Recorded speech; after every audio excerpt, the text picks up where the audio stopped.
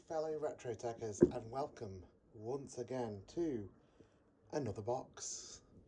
So it's an unboxing video. We'll start by using my trusty Rusty, that should be the name of it, Stanley knife to strip the outer casing off this box, and we'll see what it is we have inside.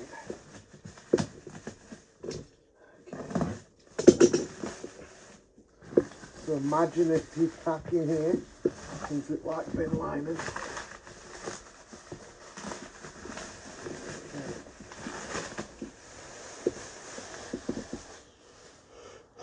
£1 Jaffa cakes. Well, I hope it's not that inside.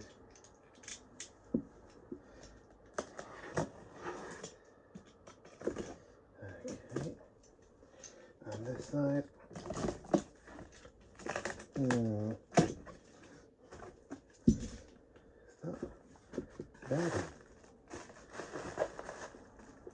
Okay, that is getting rather imaginative now.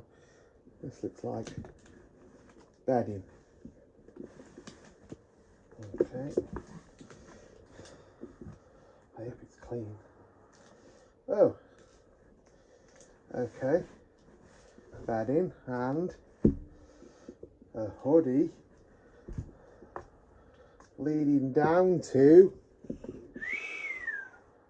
not only have we got a PowerBook G4 by the look of it, but we've got a free hoodie as well.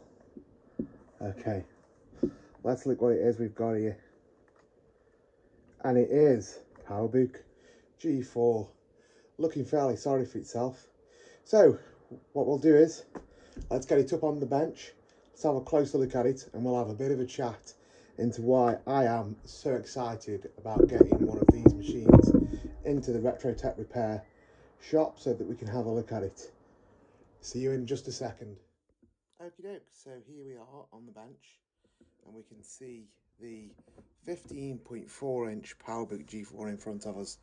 Now, what makes this so special to me is that this computer, or Mac, is the very first Mac that I ever owned. Not this particular one itself, but the range of PowerBook. So way back when, in 2010, rhyming, when I first started a job and I got my first bonus, I went out and bought one of these on eBay for £400. Now, back in those days, they would have been 5 years old. So it was buying a 5-year-old machine. They came out around 2005. And when I bought it, it was pretty much immaculate.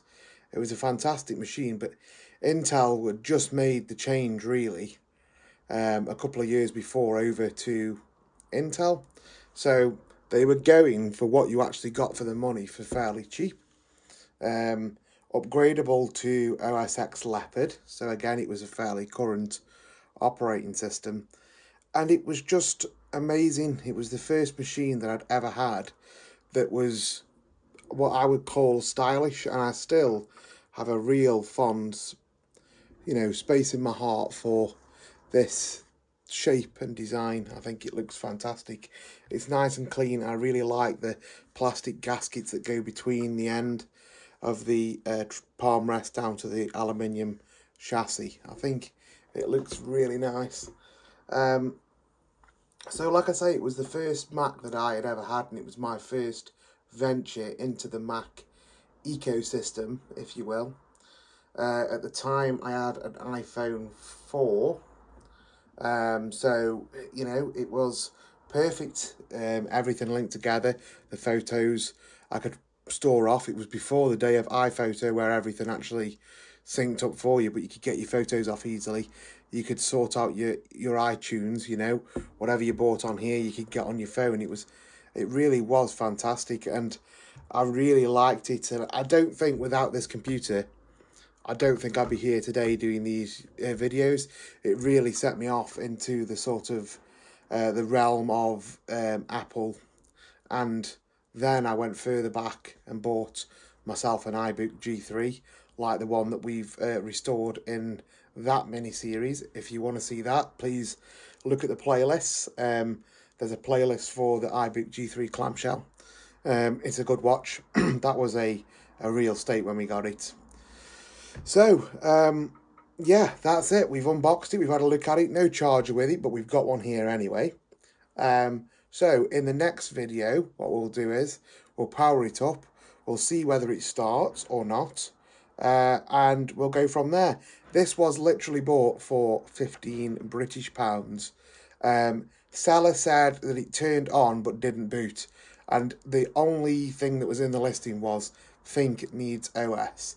So I've got a good feeling that the hard drive is going to be broken in it. But when we boot it up, when we boot the laptop up, we'll see exactly what we get. But you'll have to wait to the next episode for that, because that is the end of this little snippet into the start of the PowerBook's journey with us here at Retro-Tek. Please like and subscribe.